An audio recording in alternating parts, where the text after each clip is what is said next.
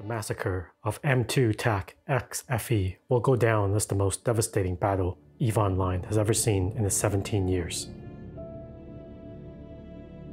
Dwarfing the previous record set for the loss of 75 Titans in the bloodbath of B-TAC-R and inflicting 11 trillion ISK of damages, the massacre of M2-TAC will see 251 Titans to its grave, totaling 23 trillion ISK in damages and over 4,000 ship loss over the course of the 12-hour battle involving 5,000 players.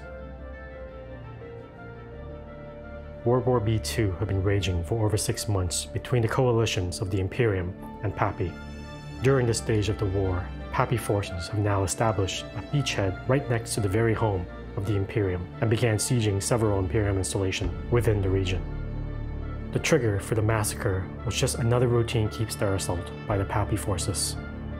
The Pappy super capital fleet that would eventually swell to over 600 Titans opened fire on the Imperium Keepstar, while the Imperium super capital fleet of similar size remained tethered and invulnerable as long as they do not engage the Pappy fleet.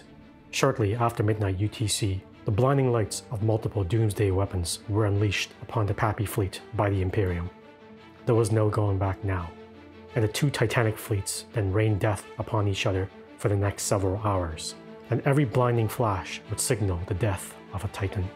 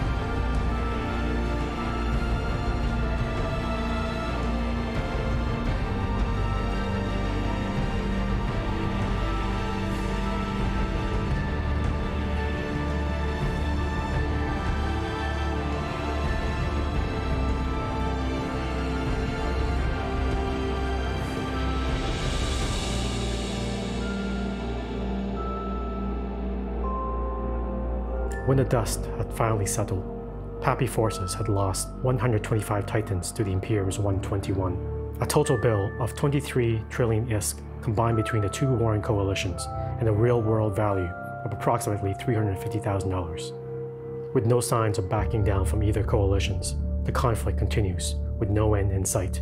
There will be no negotiations, no surrenders. This is a war of extermination.